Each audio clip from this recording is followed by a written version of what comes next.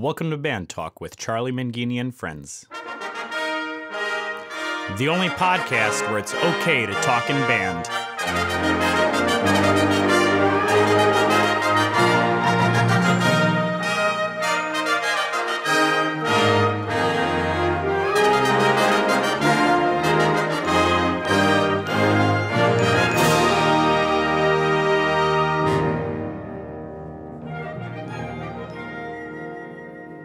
On this podcast, you will be able to hear conversations with some of the greatest names in wind band conducting, composing, and arranging. We'll also visit with great college, high school, middle school, and elementary band directors to get their thoughts on various aspects of being a band director. We'll have regular check-ins with instrument specialists, music dealers, and instrument repair professionals. And if that's not enough, we'll even have regular conversations with Dr. Tim, who will help keep us motivated. That's Band Talk with Charlie Mangini and friends. And now, here's Charlie. Welcome to Band Talk with Charlie Mangini and friends. Today is our 9th podcast, and we have 3 great conversations to share with you. I'll tell you a little bit about our guests in just a minute. But right now, I want to talk to you about coming to the end of your academic year. It's been a crazy one for sure. And if you're like me, you keep hoping you're going to wake up some morning and realize this has all been a bad dream. But somehow, I just don't think that's going to happen. No, for some of our students, this is going to be the end of the line. And hopefully they'll get off of our music education train and hop on the next one. Whether that's from your elementary to junior high program, junior high to high school to college, or whatever is beyond college. Teaching, graduate school, working somewhere.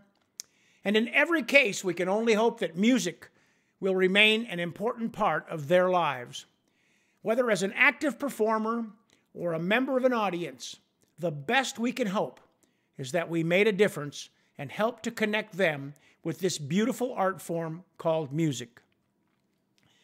You know, the end of the school year is always a difficult time. When we meet the students in a traditional class, they couldn't wait to get to summer vacation. And oftentimes, we couldn't wait for school to be out either. To just have a couple of days or weeks to catch our breath, to reintroduce ourselves to our families, to sleep in past 5:30 in the morning, to be a real person again. You know, the end of the normal year is a special time for our students too. It's filled with award ceremonies and spring concerts that saluted all who played a part in the band, who had successes along the way, and how they gave years of their lives to be a member of that school band brigade. But this year, that doesn't look like it's going to happen. That doesn't look like it's going to happen in person. So what are you going to do? Hopefully you've given some thoughts to how you'll recognize every single member of your band for their efforts in making this crazy situation one that was fulfilling. Whether that's through a video message, an email, or a written letter, you've got to do something. Our students need to end this year with a sense of pride that they conquered their COVID-19 quarantine classes. They need to feel that they learned, that their time was worth their effort. And most importantly, they need to feel that they pleased you. Our students need to know, despite the amount of effort they put into their classes, whether it was a little or a lot, that they did not disappoint you. And they need to know that you're proud of them and that you look forward to seeing them, whether it's next year in band or at some point when they come back to visit you at your school. This is a time to strengthen those bonds that you and they worked so hard to forge. So don't wait until the last day or the last week. Start thinking now how you're going to make an end to this school year special for them. Like you, years from now at a class reunion, or in our cases, at a state or national convention, they will, and we will hopefully look back at this time with our friends and colleagues. We'll probably toast an adult beverage and say, "Remember when?" Well, it's time to make sure that you do your part, to make sure those memories for them are good ones. On today's podcast, we have 3 great conversations. We begin with Robert Davis, Director of Bands at Olathe Northwest High School. Bob is an amazing teacher who may have the best rapport with his students I've ever witnessed. He's going to share some thoughts about the importance of making and keeping that connection with our students. Next, we'll visit with the Dutch composer Johan de Meij, who on May 1st celebrated 43 years as a professional musician. Johan chats about his time playing euphonium in the Amsterdam Police Band and how his award-winning composition, The Lord of the Rings, came to be. You'll also learn that Johan is a really good cook. And finally, we'll chat with Chip DeStefano, director of bands at McCracken Middle School in Skokie, Illinois. Chip is an incredible teacher with an outstanding program. And if you know Chip and listen to this conversation, you'll get some great insights as to why he is so organized and driven.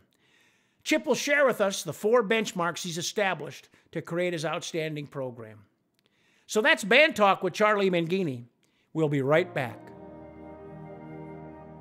Band Talk with Charlie Mangini and Friends is made possible through the support of Hal Leonard, Eastman Musical Instruments, and Vandercook College of Music. Well, joining us on Band Talk with Charlie Mangini and Friends is the Pied Piper of Kansas. He's Robert Davis. He's the director of bands at Olathe Northwest High School. And Robert, welcome to the program. It's a real honor. Always a pleasure to talk to you. Bob, you're in your 9th year at Olathe Northwest High School. You've got a terrific program going. You've got 4 concert bands and 4 jazz bands and a marching band and an extracurricular program beyond belief. And you got 350 kids in the program. How are you hanging in there, not seeing any of those kids during this time? Well, thank goodness for Zoom and all the other platforms. It allows us to connect in some way. A lot of emails, a lot of phone calls, a lot of meetings online helps us keep connected as best we can. Yeah, the last time I had a chance to see you, I had the honor of an invitation you extended for me to conduct the Kansas Music Educators All-State Band at the end of February in Wichita. It was a great experience, and you did an absolutely marvelous job of organizing that event, and I just want to say thank you for that. Oh, I want to say thank you. That was an incredible group of students to watch and listen to, and the leadership and the lessons you brought to them. That was a real treat, and it was especially great to see you back on that Kansas Music Educators Association stage. That was a lot of fun. Thank you for your time and your talents there. We all enjoyed it a lot. Well, it was an honor, and the kids did a great job, and you did a great Yes. job, and I wanted to say thank you. While I was there, it reminded me of what strength you have that many, many, many people maybe overlook. And that is, you are completely focused on making sure that students have an incredible experience. One of the things that of many things that I'm very, very impressed with you is that your ego is fed when you see students excelling, when you see students doing wonderful things, when you see them growing, you see them realizing their goals. How's that been for you during this distance learning time? It's been really difficult, but talking about what you said, it's for a really selfish reason. I think a lot of the great music teachers that I had gave that gift to me, just all the investment in students and their experience and helping to foster their passion for music and education. I was inordinately blessed with the teachers I've had the opportunity to work with, you included. And being able to pay that forward is terrific. We just have to find new and creative ways to keep those connections going and keep finding opportunities to make sure our students stay motivated and get the tools for development they need. And it's tricky, but things like this podcast and all of the great resources that I get daily from a lot of different vendors and music advocacy groups to my email provide so many new ideas and ways to connect that I'd never really considered, and we make it work the best we can. In addition to having an incredible student participation in your program, you also have an incredible parent group, parent support. Yes. You Yes, do I a do. thing called a blues and barbecue jazz benefit. Uh-huh. Can you tell us a little bit about that? Sure. Well, I wish I could take the credit for it. It's an incredible night, but the founding directors of our school put it together, and it's a silent auction, live auction, dinner dance. The students serve a barbecue dinner to patrons of the community and families and businesses.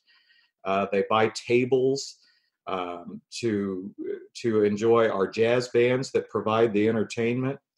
The students solicit auction items from the community and from companies here, there, and everywhere. And those funds then go into student accounts for travel and to help pay for lessons. And it helps keep our band fees, at least for our area, very low. And I love that. Students can be in band and get all of the benefits of a great program without having to pay a lot of money. For a lot of our kids, there's no cost because of that great event. And that event raises how much money? This year we brought in about 60,000, and there was about, I'd need to look at the books, $10,000-$12,000 in costs, but we were able to direct about $48,000-$50,000 to our student accounts and a little bit to our general fund for operating. It's fantastic. It is. So with a group of parents, obviously there's a lot of parent involvement to make this thing happen behind the scenes. The best. Yes, I've got it way better than I deserve. Oh no, you work hard at it. But how have you worked to keep the parents involved during this time? Well, we just had our first virtual board meeting the other day, and they had some good ideas. They're trying to think of new and creative ways to keep the students engaged. Over this weekend, all of my senior parents have been sending in pictures of their senior students from kindergarten and baby pictures for a little Guess Who game, just to have some fun and recognize our seniors in any way we can. That's been so important to all teachers, trying to give our seniors anything we can. But the parents have been really terrific. We'll be looking at a couple of opportunities for gatherings. They're helping me put together an alumni concert for whenever we can, so we can recognize our seniors this summer and find some of the former students who've graduated for kind of a band reunion. I'm looking forward to that, and the parents have taken the lead on that and run with it, and I'm sure excited for it. They do a lot. That's great. As we're looking at across the nation, I've already seen there is a university in California that's already said we're going to be online totally for next year. Wow. And then there's a university in Michigan which said we're going to be face-to-face for next year. Mm-hmm. So as a high school director, and you get that kind of news, how do you start planning for fall? Oh my goodness. Well, right now we're moving forward like it's going to be business as usual, and we're looking at what could happen. I know our state has. Well, I won't. There's all kinds of different contingencies that we're looking at. What if marching band is moved to the spring?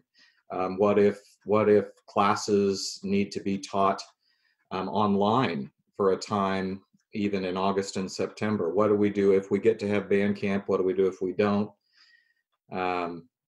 There's all kinds of unknowns, but for right now, I'm trying to be an optimist and saying that things are going to be, business as usual when we come back together. However, we've got a couple ideas for doing some things online that we've already started to deliver instruction for the students that are able to get to it.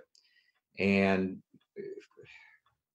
I never would have thought we'd have been able to do much of anything in early March before all of this happened, but we've been able to make the best of it, as I know so many teachers have, just finding new and creative ways to keep the students engaged. It's not like being in the band hall, but we do all the good we can. So what are some of those ways that you've engaged your students? Well, I think the biggest way, thank goodness for YouTube. there are so many great lessons from world-class educators and performers that our students can take advantage of. The United States Army Field Band has a wealth of resources on fundamental practice and guidance and counsel for our students to work on things specific to their instrument at home that I think sometimes in the ensemble, I don't have as much time. I don't devote as much time as I should. And being able to focus on that is very nice. Been taking advantage of students sending in recordings, and I'll send them back a rubric and say, hey, this is great. Now take a look at this. And at the end of the week, if you can, send me a new recording and let's see if you can make it better. Students have been working on all national honor ensemble music. In our school's history, I'm not sure we've ever had a student go through the audition process for that all national ensemble honor. And I think we've got 4 this year that I've been hearing from that are going for that. And that's exciting. Something we started this week that I'd love to continue. We've been having virtual college visits.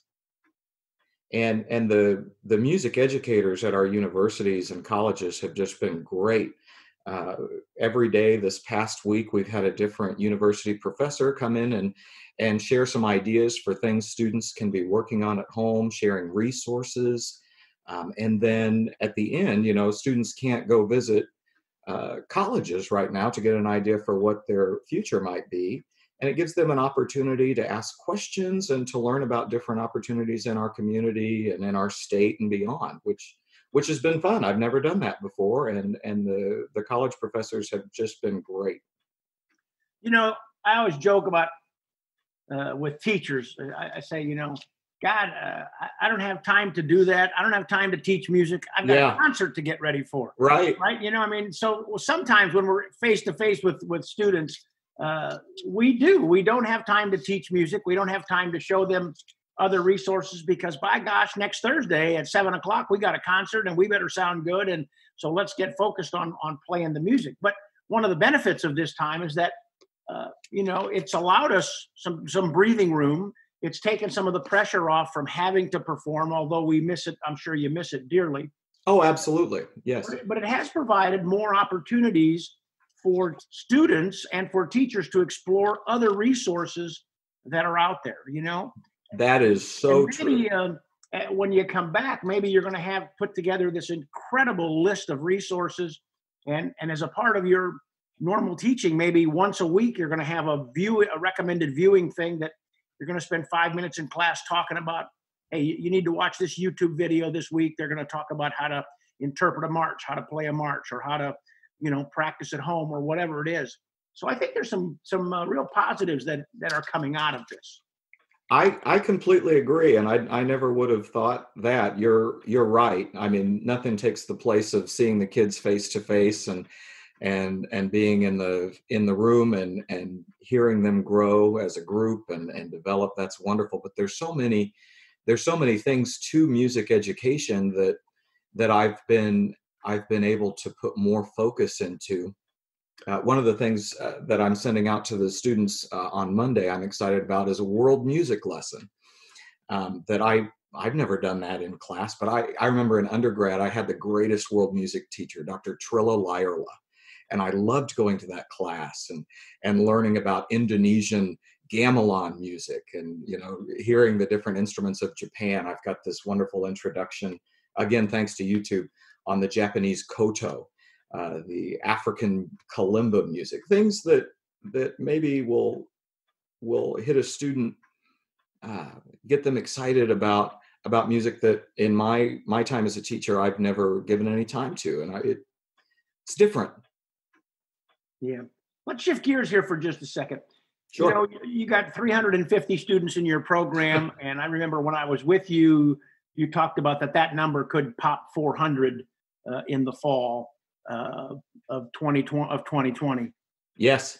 So recruitment is obviously a huge part of sustaining your program.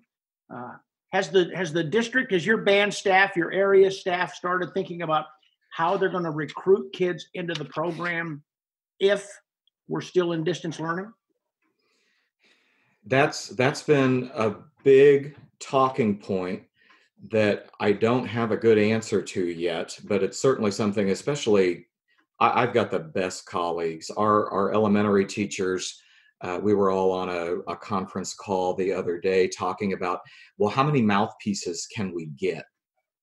I've got some engineering students that have 3D printed saxophone mouthpieces, and they were discussing, was it possible to 3D print a trumpet mouthpiece, a trombone mouthpiece that students could use to try and eliminate some fears of, what the Santa spray can't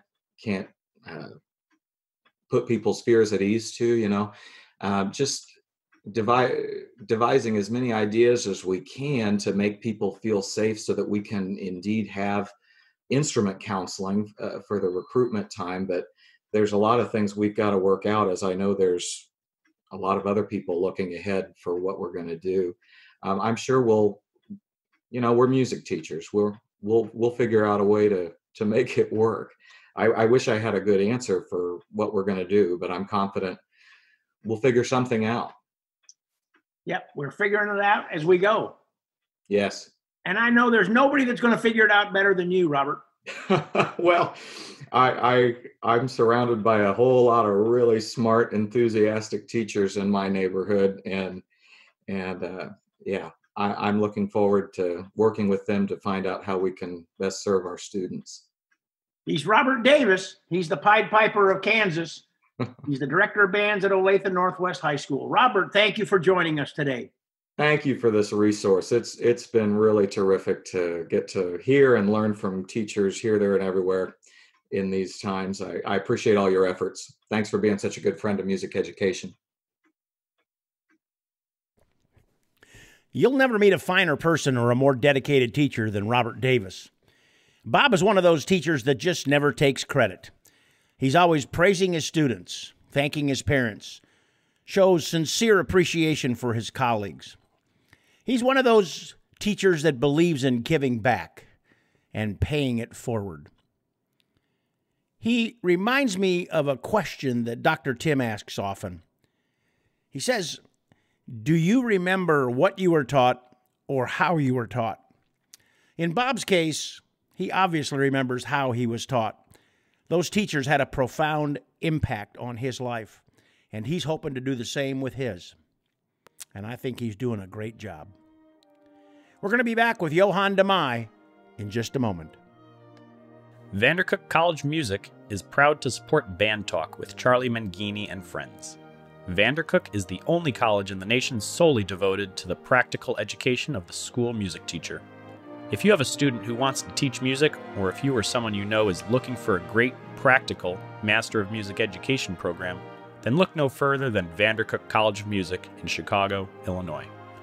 Vandercook also has the largest array of on-campus and online classes in their Mecca continuing education program. To learn more about Vandercook, visit vandercook.edu. So joining us on Band Talk with Charlie Mangini and friends is an international composer and a dear friend, Johan de Meij. Johan, welcome. Thank you, Charlie. Thanks for having me. I trust that you're in New York and you're safe and sound. Yes, I'm in upstate New York, as a matter of fact. I'm not in New York City. We have a small apartment in New York, but we have our main home is here in Saugerties, which is the Hudson Valley, near the Catskill Mountains, near Kingston. Beautiful area. And here it's quiet. We're very isolated. And I haven't left my home in a month just for groceries, and that's it. So now that you're home for a while, Johan, what projects are you working on? I'm actually in the middle of a new work, which was commissioned by the Williamsville Band Directors Booth, and it will premiere next March. It's called The Painted Bird. It's after a novel of Jerzy Kosinski. It's a very controversial book. It's about a little boy growing up during the Second World War in Poland, and it's very cruel. There's a lot of anti-Semitism and etc. So the subtitle of my piece is, so the title is The Painted Bird, and the subtitle is A Cry Against Fascism. So within this music, I try to express my my fear for fascism and anti-Semitism, etc. So it's a little heavy on the piece, but I think it's going to be interesting and beautiful. That's great.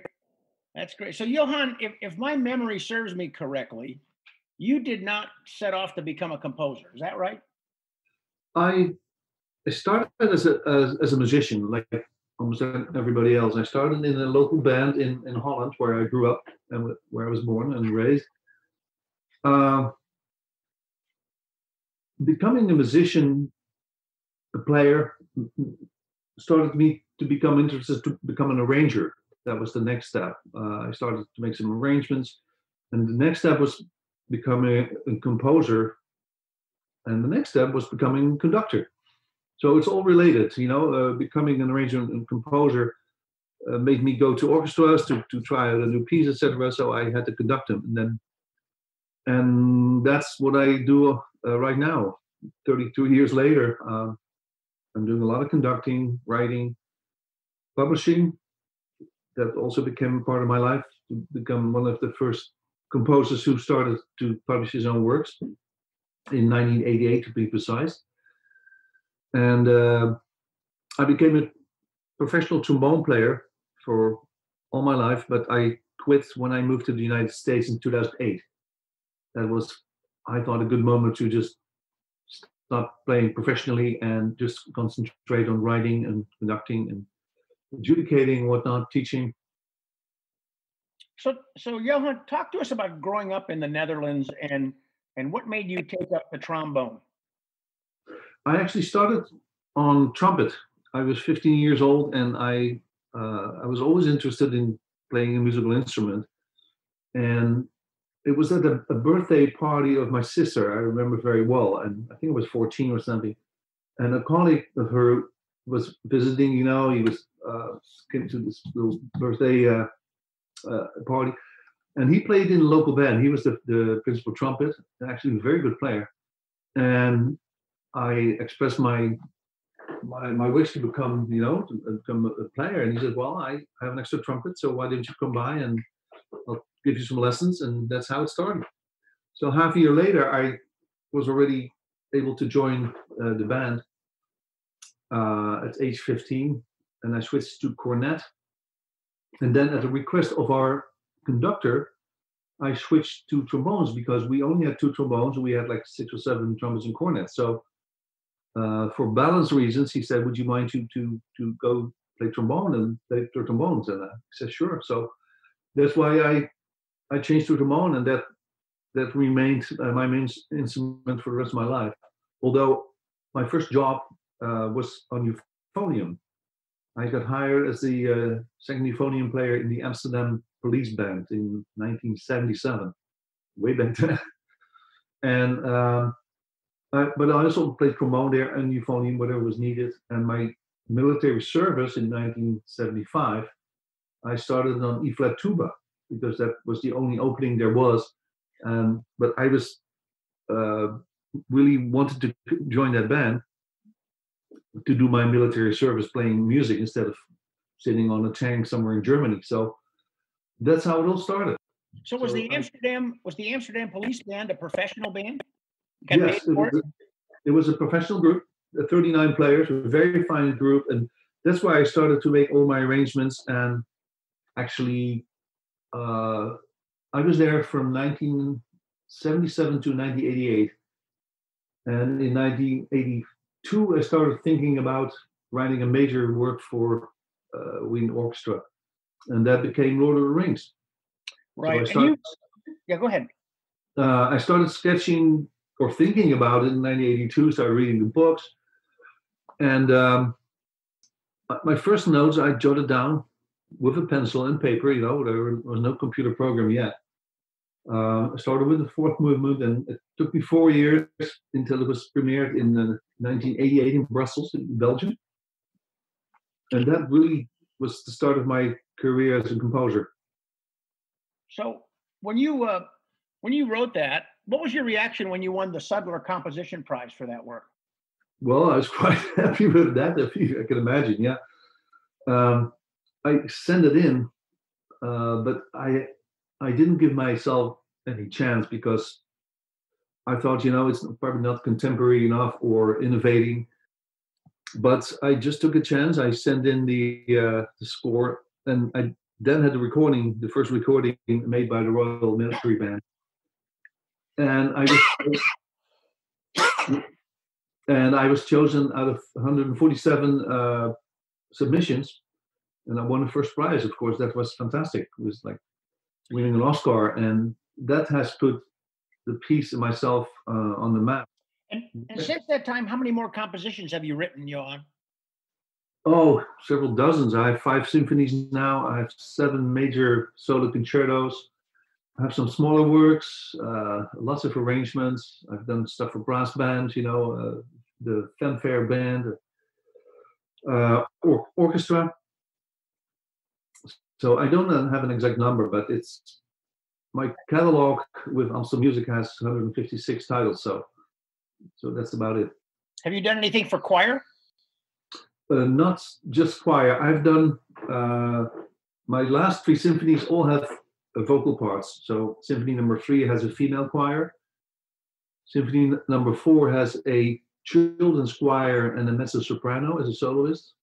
And my last symphony, Return to Middle Earth, which is also based on Tolkien, has a big full choir and a soprano soloist.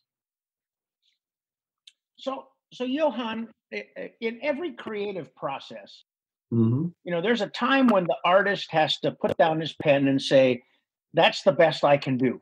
So when you write a work, how often do you revisit it and maybe rewrite some sections? And then when you finally get it done, do you let it rest and revisit it before you send it off to the publisher or director? Talk about that process. Yeah. Well, it differs with every piece. Sometimes the piece I just wrote for a reed quintet and wind orchestra, I didn't have to change a single thing. It was just right. I found one wrong note in 26 minutes of music. And so I was happy about it. The form was right, the structure was right, the balance was good. But on the other hand, for instance, with the piece I wrote for euphonium, the UFO concerto, I made so many changes. I kept changing it and switching it around, and I actually added another movement. So it all depends, if at a certain point you should just stop and let it as it is and do better in the next piece. But with today's technology, it's very easy to make changes. I work now with Sibelius as a notation program, and I've become quite good with it. It's easy to make a change. You can even transpose and part extraction. That's all I do myself now before it goes into print. So do you write from the keyboard? Yeah, I'm sitting right behind it. And I have a very simple setup. I have a big Triton Studio synthesizer and a screen and a MIDI connection and the Sibelius and 2 speakers. That's all I need. And I have the same setup in New York City in my apartment. Same keyboard, same screen. So when I go to the city, I just bring a CD with data, and I can keep working on the same piece. And my laptop, of course, has all the Sibelius in it. So. And when you start a piece, do you kind of sketch it out? Do you have a sketch for a basic form for it, or do you just start with an idea and let it develop from there? Yeah, that also. I don't have a specific recipe. It's different all the time. Sometimes I usually start with an idea. Title, and then I start to think about structure. I still make sketches on paper. With pencil and paper. I like that. I'm still doing it today on the painted bird. And then I draw what I call a roadmap. It's not notes, it's just a structural sketch of the piece. So I with arrows and little balloons saying introduction, cadenza, fast, So it's sort of a framework of the whole piece, and then I start filling it in and make little sketches on my synthesizer. I can record a whole wind orchestra in it. It's all set, and that's what I do. But some composers have complete studios, with 4 screens and all kinds of mixers, and I just don't do that. I keep it as simple as possible. So, is there anyone that you use as like a sounding board? I mean, all of us artists, I mean, we're insecure people by nature. So when you get started, do you have someone that kind of helps reassure that you're on the right path, or do you just rely on your own intuition? No, I do. I have two persons who I show my sketches to, or who I play my whatever I have, the complete score or parts of it. The first one is my wife, Diane. She's not a musician, but she has a very good ear and very good taste. And the other one is a friend in the Netherlands. His name is Anthony Fiamara. He's a dear friend. He's also a composer, and he does the same thing with me. He's, we spar together. He sends his stuff, his latest piece, and I go through it, and I say, why don't you do this, and blah blah blah. And he does the same with me. And he's very honest, He says, "Yo, I don't think it's too long, or it's too short here, or this transition is a little too sudden, So we're very, very good listening partners for each other. And so is Diane. If Diane says, "Hey, I'm getting bored," that means too long, and I take her judgment very serious, And if she says, "Oh man, it's fantastic, just leave it as it is. It's just right," then I'll do that too. You gotta love that those other special people in our lives are so brutally honest with us, Well, I like that. I like positive criticism. I really need that as well, because I'm sitting here at home in my little ivory tower, and I like it when people have comments or suggestions. I'm always welcome, always open to that. I don't have long toes, as we say in Dutch. Some composers do, that don't touch my music, don't even dare to talk about it. I'm not that way. I'm very open, and if something is not right, I'm the first one to change it, to make it a better piece, don't be afraid to kill your darlings, said Harry Mancini. Right. So if something is not good, just take it out or change it or delete it. And that's what happens. So other than band or orchestra music, what kind of music do you listen to? I hardly listen to any kind of music, surprisingly.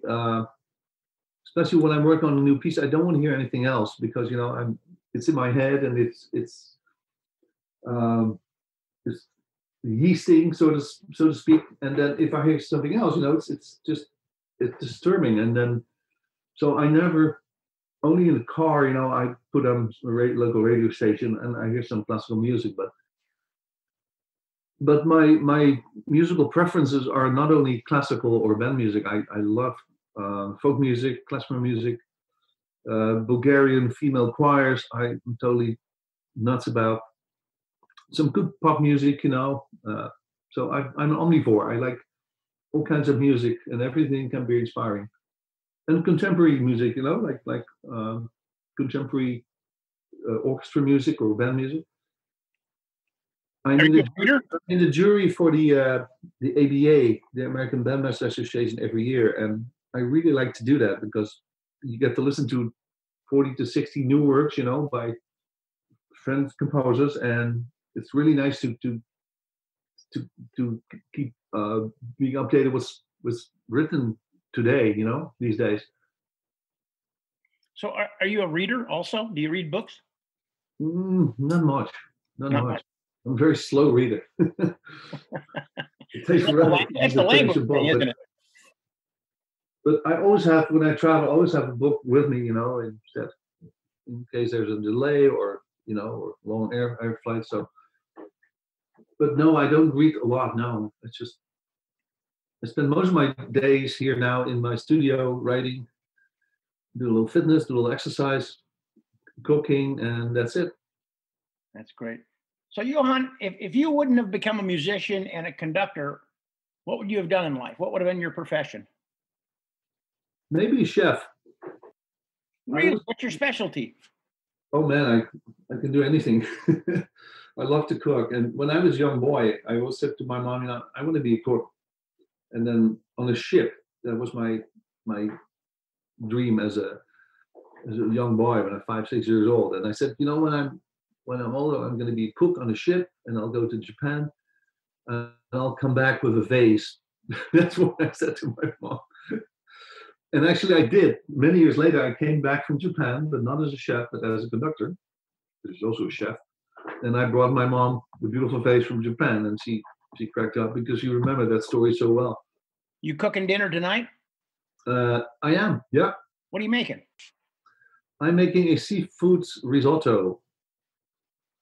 That's one of my specialties. I like Italian cuisine, pasta or Thai, Asian cuisine. I love everything. That sounds great. I wish I could come over and have some. You're more than welcome. The door's always open, you know that. Well, Johan, you always whip up a great meal, whether it's for somebody eating, which I'm sure you do, but your music is also wonderful when you provide us wonderful works. And your masterpiece, The Lord of the Rings, still withstands the test of time better than most pieces that we have in our repertoire. And I so appreciate you taking some time today and being with us on the podcast. Absolutely, Charlie. It was a pleasure to talk to you. And by the way, that I see so much resemblance between preparing a meal or writing a piece. It's all about ingredients. That's a great analogy. Absolutely, yeah. So not too much pepper, a little bit of that, not too much percussion. It's you're weighing all the time. And when I'm in the middle of a piece, and when I'm very motivated and inspired, I make better meals somehow. I don't know why, but that's a sort of a parallel that I've noticed. So it's that inspiration. It's all about inspiration. But usually a piece doesn't start with inspiration. The inspiration with me always comes halfway or towards the end. Then things are falling into place, and it's very seldom that I start a piece with inspiration. I usually say it's frustration. Yeah, that's an interesting thing that you just brought up, because I had a conversation with Frank Kelly a couple of weeks ago. Mm-hmm. And he said that exact same thing. He said, it's damn hard work when you first start, and you got to keep at it and keep at it. But then there becomes a point in time where the composition starts giving back to you, and it starts feeding you energy, and it gets so much easier then to keep putting notes on the page and having it make sense. Is that right? Totally right. Exactly. I would say exactly the same thing. It's planting a seed, As when you finally have an idea, you put it in the ground, and then it comes up and it becomes a beautiful plant. And then you can tweet it, or if it doesn't come out of the ground, then the idea is not good. So, but yeah, I totally agree with Frank. It's and I think most of my friend composers have the same startup problems. It's so hard to start a new piece. You're staring at that blank page, and it's all about getting great ideas. And the only way to do that is just sit down behind your piano or your keyboard and find stuff, find melodies, find chord progressions, find fun things to work with. Yeah. Our good friend Tim Lotzenheiser always said, action produces motivation. You just can't wait to get motivated. You got to start doing something. And then after you do it, all of a sudden you become motivated. Dr. Tim is always right. And so is he in this case. Yeah. That's great. Well, Johan, I can't wait to see you again. I hope that our paths cross sooner rather than later, my friend. Well, thank you so much, Charlie. And thank you so much for doing this. It's great to reach out to our people in the world, especially right now, with our isolation. But yeah, absolutely. I'm sure we'll get over this together. And thank you again. And I will keep promoting your program as much as I can. Well, thanks very much, and I look forward to seeing you soon. Okay, thank you, Charlie. Bye-bye now. Bye-bye. Johan de Meij is a wonderful guy, and it's really great to get to know a little bit more about his background and what goes into his creative process. Like others, he tells you that inspiration comes after you start putting in the time. It's true in composing, it's true in performing, it's true in teaching. That inspiration comes when we put in the effort, and then all of a sudden the rewards start to appear.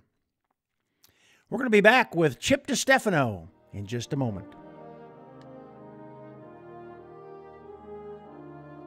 Today's podcast is made possible through the support of Hal Leonard, publisher of the Essential Elements Method for Band and the Essential Elements interactive website that is free for Essential Elements users.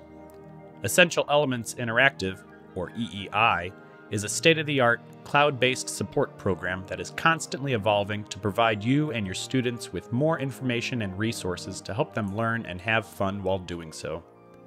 To learn more about EEI, visit EssentialElementsInteractive.com. Joining us for Band Talk with Charlie Mangini and Friends is a young man who has established one of the premier middle school band programs, not only in the Midwest, but in the nation. He is a terrific music educator, and his name is Chip DeStefano. Chip, welcome to the podcast. Thanks, Charlie. Happy to be here. So, Chip, I know that you're in your 23rd year at McCracken. Is that correct? This is actually very close. I'm finishing up my 24th year. 24th year at McCracken Middle School, and you serve on the National Band Association Board of Directors, and you've had your kids play at every state convention and regional event and all that sort of stuff. So you have really established one of the premier programs. So how did you create such a successful culture? Well, I think a big part of it was I always preface answering a question like this by making sure I credit my predecessor, who was at McCracken for 33 years himself, Don Stahlberg. He was a great teacher. I did not have to develop any sort of culture. I didn't have to make a culture change when I started at McCracken, because the kids already really cared. The community bought in. There was a lot of support for the fine arts in our school district already when I got there. So my challenge initially, I think, was really to say, yes, everything's been going great and the program's had a lot of success, but here's my vision of what I think is possible with these kids, and just trying to get the community and the kids to buy into what that vision is. But to me, I ultimately kind of believe there's a handful of things that really go into creating a culture with the program. First and foremost is the standards that we set. The standards that we set, most importantly for ourselves, also for our kids, but mostly for ourselves. The repertoire that we play with the kids. And I think that's particularly important because repertoire, quality repertoire played well is the single most influential factor into student motivation. Making sure that we plan and execute our rehearsals according to our strategy and our vision. And then also just, if there's a fourth thing, it's having a vision for that program and really having a sense of where you want it to head and how you want to get there. And I think, over time, some of those things have developed. I really came in with a lot of energy at the beginning. But I think ultimately those are the things we did to kind of create that culture. You're a Northwestern boy. I mean, you studied under John Painter. Correct. And so where did you go to high school? So actually, my dad was in the military initially, and then he worked for a government contractor after that. So we moved around quite a bit. I graduated from high school, Boise, Idaho, Centennial High School. I think you were just out there, weren't you? I was. That's a really good program. It's a terrific program. The school had just opened when I got there. I think when I got there halfway through my junior year, it was in its second year of being open. But yes, it was a really, really great experience at that program. Prior to that, we were in El Paso, Texas at Hanks High School. Some good programs there as well. Yeah, it was outstanding. It was very, very good. So Chip, take us through your daily rehearsal. Take us through when you have your kids face to face. What should I expect? I come in your top band. What should I expect? Well, the first thing you're going to see is our daily routine, which we kind of rotate through a few things. but a lot of long tones. Beginning of the year, we start on concert F, and really kind of trying to establish what we want our ensemble sound to be like. As the year goes on, we'll shift off of concert F, and we'll rotate through a bunch of different keys. But we start with concert F, as long tone studies, Remington studies, lots of breathing exercises, a lot of chorale work as well, through the beginning of the year. We rotate that through as well with articulation studies, and really focusing in on making sure the kids are articulating correctly, in a variety of styles. So we kind of address those issues separate from the music, so that when we get to the music, they're just applying what they've already learned. Those are probably the two big things, really kind of focusing in on our tone and pitch, focusing in on our articulation. Occasionally we'll do technique work. We should probably do a little bit more of that, scales and stuff, but we really focus in on the tone and pitch and articulation for that daily routine. So how much time do you spend on the warm-up? I think in a typical rehearsal, on an average rehearsal, for our 33-minute rehearsals, 10 to 13 minutes we spend on the routine. For our 80-minute rehearsals, it's probably closer to 20 minutes for that routine, but it really depends on the time of year. So the beginning of the year, the first rehearsal especially, we might spend 97% of our time on the routine and trying to establish our sound, and very little at all, maybe 8 measures of some repertoire. And if we're frantically preparing, trying to get some last minute stuff towards the end of the year, we might just do a real quick long tone, concert F, hold it out, and then go. But I think on average, I try to keep it between 10 and 13 minutes for a typical rehearsal. So you said one rehearsal is 33 minutes and one rehearsal is 80 minutes. That's a big discrepancy. Well, we have a really, if you're not from the Chicago area, it's a really weird schedule, in that all of our large ensemble rehearsals are outside of the school day. So our top band rehearses every morning, 7:20 to 7:53, Monday, Tuesday, Thursday, Friday. And then we also rehearse after school on Tuesdays from 2:10 to 3:30. So those are why the rehearsal times are different. Our days are spent through class pullouts and working with the kids in smaller groups. With our 4th and 5th graders, they're half an hour lessons for them. For our older kids, we see them for a full period, so a 42-minute period. And those lessons kind of vary depending on which group they're in. The top group is pretty much exclusively sectionals. We'll do some fundamental work, of course, but we spend a lot of time on the band music and working on the band music in those sectionals. Our younger groups, it's almost exclusively techniques classes where they're working out of a method book, and not working on the band music at all in those lessons. So how many kids do you have in the program right now? So right now we're just under 240 in grades 4 through 8, which is as large as it's ever been since I've been teaching at McCracken. And do you have help? I do. So this is the second year now that we've had a second full-time band director, Cesar Mendoza. We got him from the University of Illinois last year. He's a terrific young teacher, full of energy, really loves the kids. We got really lucky to snag him. Prior to that, the position was part-time, 0.4. And also very lucky to have for those 10 years, David Morrison, who taught at Prospect High School for the bulk of his career. He's a terrific teacher, a heck of a guy, a heck of a person. I learned so much from him, having him work with us. So to kind of hang on to that and kind of shift, I mean, you got 240 kids with 2 directors, which is 120 kids apiece. So now the band curriculum has been turned upside down with the coronavirus. How are you approaching this time with 120 students? I mean, what kind of assignments and activities do you use? Well, as it's obviously, kind of tough. And like everybody, we're just trying to do the best we can to keep the kids engaged and to keep them learning and to keep them improving.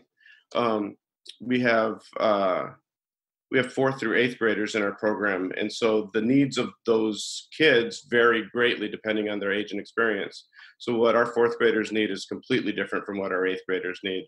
So there's quite a few different things that we're trying to tailor to the kids to make sure they get what they need during this time. But honestly, my biggest goal for every single one of these kids is to make sure they sign up for band next year.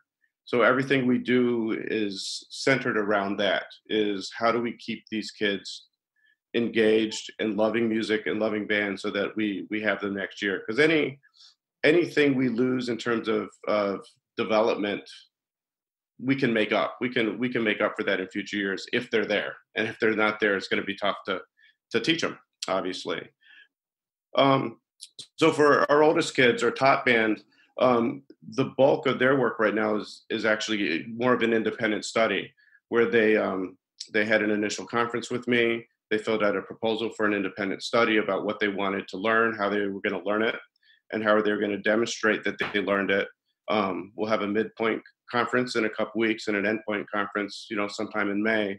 And it's been a wide variety of what kids have wanted to do. Quite a few kids wanted to compose. Some kids wanted to do research things on instruments or famous people on their instruments.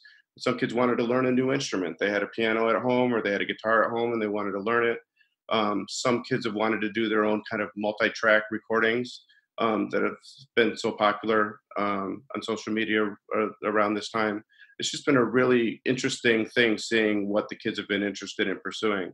Some kids are using it as an opportunity to focus on something they feel is a weakness or something that they'll really know will improve their playing.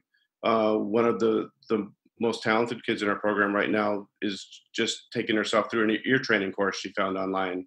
And others, a couple flute players want to learn all their trill fingerings and get better at their high notes and play with better vibrato. So I help them kind of chart out a practice sequence and worksheets and that type of thing for them to work on daily for that type of stuff. So we were doing that independent study in lieu of daily playing assignments or something like that. They don't necessarily need those daily playing assignments. I trust that they're practicing still.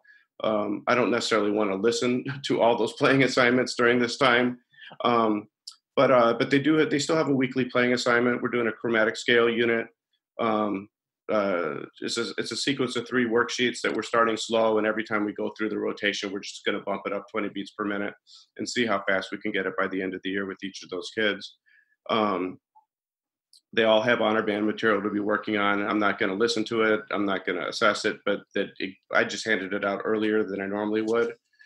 So many of the kids will be preparing for that. And then we don't normally do practice logs with our top group, but we're doing practice logs this year. It's an online spreadsheet where the kids are keeping track of their minutes, and we're kind of doing weekly shout outs for the kids who are practicing a lot.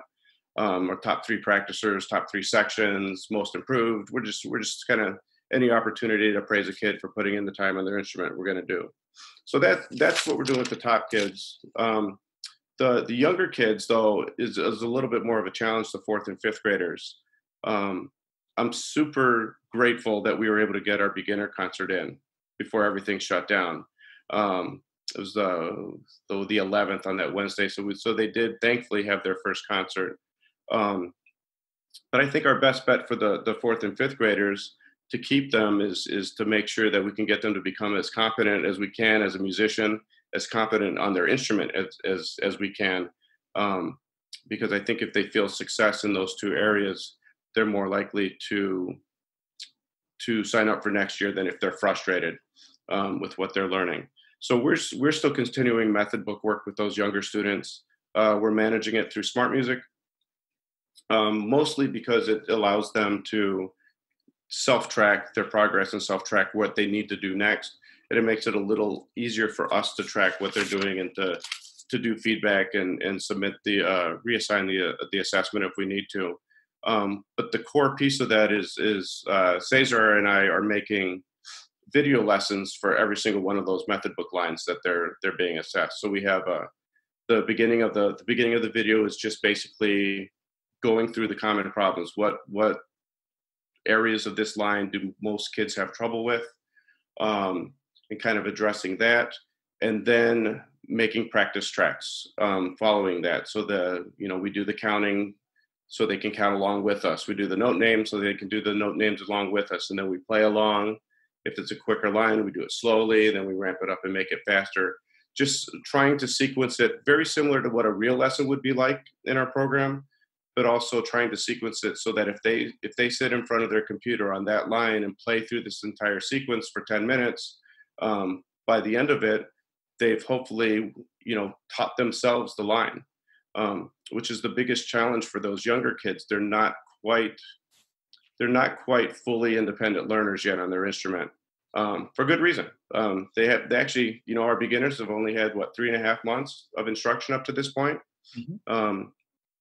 So it's very challenging, but we're doing what we can to keep them moving and keep them learning. It's really a good plan, Chip. So when this is all over, anything you're going to take away that's going to make you a better, more complete teacher, you think? Well, I was thinking about that. I don't know. I think a couple of years from now we'll have a better answer to that. I think one of the things Cesar and I talked about a lot when we were planning this out is we wanted to make sure everything's so time consuming. Making these videos is really time consuming. But if it's something we can use in the future, then it's worth doing. So like these videos, it's been a lot of time developing them and recording them and editing them and getting them up on YouTube for them. But these are also things that we'll be able to use in 2, 3, 4 years down the road. We can use them for the new batch of kids as practice tools for those kids when they're in band. They might be wondering why I'm in my pajamas 5 years from now while I'm recording the video. But other than that, they should be tools that we'll be able to use in our program for a long time. Well, it's also going to be good remediation for those kids that need it, as well as those kids who may be absent for some reason and they missed the lesson and they have an opportunity now to check it out. Yeah, absolutely. Thank you so much for taking time to be with us here on Band Talk with Charlie Mangini and Friends. And I'm wishing you well throughout this. I know you're going to do a great job, whether you're 100 miles away or face-to-face in the room. Keep up the great work, and I hope to see you soon. All right. Thanks. You too, Charlie. Okay. Be well. Thanks. You too. Chip DeStefano is a master teacher. It all starts out with a vision, doesn't it? Knowing what you want from your students and your program. I really appreciate Chip sharing the blueprint he uses at McCracken Middle School. But I think he left out one thing.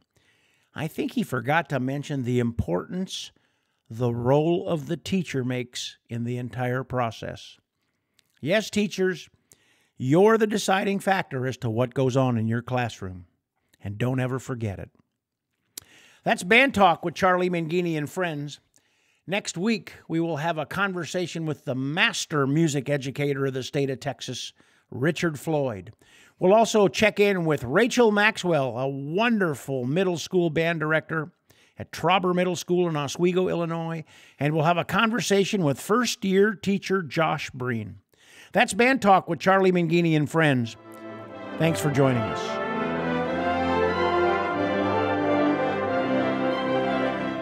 Thanks for listening to Band Talk with Charlie Mangini and Friends.